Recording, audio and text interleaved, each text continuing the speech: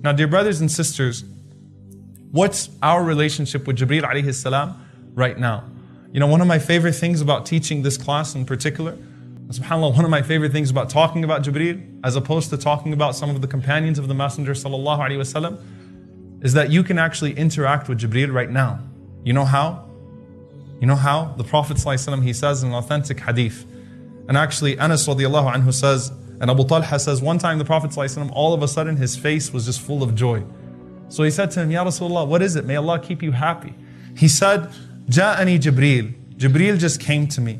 فقال أما يرضيك يا محمد أن لا يصلي عليك أحد من أمتك إلا صليت عليه عشرة. Aren't you pleased, O Muhammad sallallahu alaihi wasallam, that no one says sallallahu alaihi wasallam except that I send salawat upon them 10 times? Jibreel alayhi salam as well. Inna Allah wa malaikatahu yusalluna ala nabi. Allah and the angels send their salawat on the Prophet sallallahu alaihi wasallam. And when you send the salawat on the Prophet sallallahu alaihi wasallam, Jibreel alayhi salam responds to you as well. Allah responds to you and Jibreel alayhi salam responds to you. So you want Jibreel alayhi salam to say your name right now? Sallallahu alayhi wasallam. Allahumma salli wa sallim ala nabiyyina Muhammad. What about now? Does he stop coming to the earth now? Is he gone?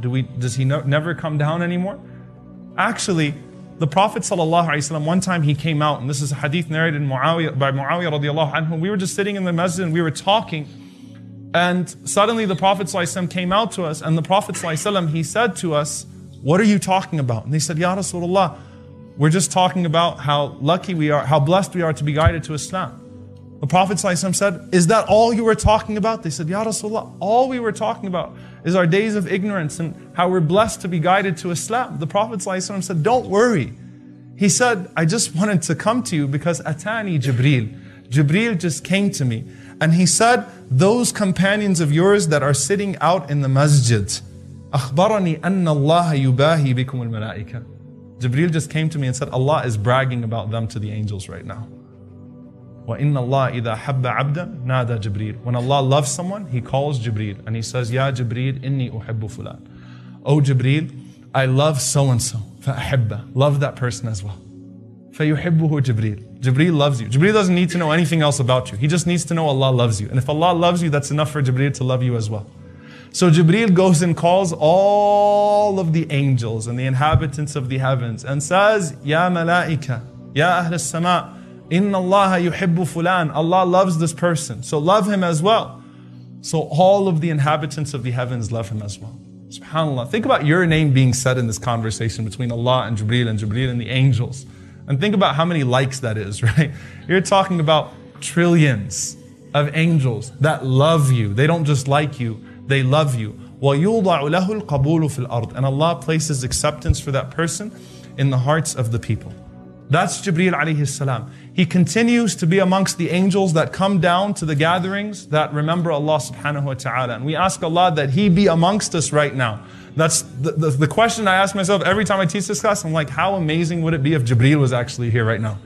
If Jibreel alayhi salam is actually amongst us reporting our name to Allah subhanahu wa ta'ala. And in Ramadan, what does Allah subhanahu wa ta'ala say? تَنَزَّلُ الْمَلَائِكَةُ وَالرُّوحُ فِيهَا.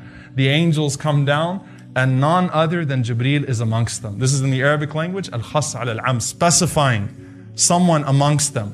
They came and Jibreel was amongst them. Subhanallah. So when you're praying Taraweeh on that night, or you're reading Quran or doing dhikr, how do you know Jibreel is not the one coming to your house and reporting your name to Allah subhanahu wa ta'ala?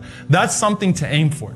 That Jibreel comes to my house and reports my name to Allah subhanahu wa ta'ala on that night of Laylatul Qadr. And we should have that husn al-dhan in Allah, that good expectation of Allah subhanahu wa ta'ala, that's very possible, and that yes, a lowly person like me, Jibreel alayhi salam, could be sent to report my name back to my Creator subhanahu wa ta'ala. SubhanAllah, even, every time you see al-ruh wal-malaika, al-malaika wal-ruh, the angels, and Jibreel is specified amongst them. Even in some cultures, there's a special mention of Jibreel alayhi salam just in our everyday language. Some of the Arabs, whenever they finish the food and there's the dua, Sallat alaykum al-malaika, may the angels send their prayers upon you. Some of them would say, Illa Jibreel ba'd al-shay.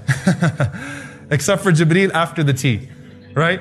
It's like there's this recognition, it's inherent inside of us that Jibreel is greater than the rest of the angels. But you know what? What does Allah tell us? يَوْمَ تَقُومُ الرُّوحُ وَالْمَلَائِكَةُ صَفًّا لَا يَتَكَلَّمُونَ. on that day, and Allah puts ar-ruh this time before the angels, that even ar-ruh, Jibreel, will be standing in his place, and the angels in their rows, they don't speak unless Allah subhanahu wa ta'ala commands them to speak. They do exactly as they're told. Would we meet Jibreel alayhi salam on the day of judgment? Hudhayfa radiallahu anhu narrates an authentic athar that Jibreel is the angel that will be in charge of al-mizan, the scales. May Allah make it easy for us on that day of the scales. You would actually see Jibreel alayhi salam on the scales on that day. What about in Jannah? Can you be with Jibreel? Can you actually be with Jibreel, telling him about the story of Jibreel and the class that you took? And can you talk to Jibreel in Jannah? Can you be with him? Can you? أنت مع من أحببت. You're with the one that you love. Not only that, the Prophet ﷺ says, رأيت جعفر. I saw Ja'far radiallahu ta'ala anhu وهو يطير في الجنة مع الملائكة. And he was flying in Jannah with the angels. You could get your pair of wings and you could fly with Jibreel alayhi salam in Jannah. We know that that exists. We know that that place is there. But I want to end this night, dear brothers and sisters, with something to make it a little bit more personal now. Jibreel is the wali of the Prophet sallallahu alaihi wasallam from the angels. Jibreel is his wali. Who is your wali from the angels? It's a powerful question. And what do I mean by that? The Prophet ﷺ said, every night before you go to sleep, an angel comes down to you. And he says, Ikhtim bi khair, Ikhtim bi khair, Ikhtim bi khair. End your night well, end your night well, end your night well. End it with the remembrance of God. End it with an act of charity. End it with a word of kindness. End it with something good. End it with dhikr. End it with wudu. You know, end it with something good, because you might not wake up. End well. The angel prompts you, end well. And the Prophet ﷺ said, a shaitan on the other hand says, Ikhtim bi shar, end in evil. And the Prophet ﷺ said, if you listen to that angel, Ikhtim bi khair, and you end your night well, the angel spends the entire night with you, seeking forgiveness for you and praying to Allah subhanahu wa ta'ala to have mercy on you. Until you wake up in the morning and the angel says, Iftah bi khair, Iftah bi khair. Iftah bi khair. Start your day off well. Start your day off well. Start your day off well. And the Prophet ﷺ said, if he starts his day off well, the angel spends the entire day with him, seeking forgiveness for him and asking Allah to have mercy on him. That's your wali from the angels. SubhanAllah, I was just telling Ustad Nu'man what he recited in Salat al-Maghrib. إن الذين قالوا ربنا الله ثم استقاموا تتنزل عليهم الملائكة ألا تخافوا ولا تحزنوا وأبشروا بالجنة التي كنتم توعدون نحن أولياؤكم في الحياة الدنيا وفي الآخرة. The angels come down to the believer as he's passing away.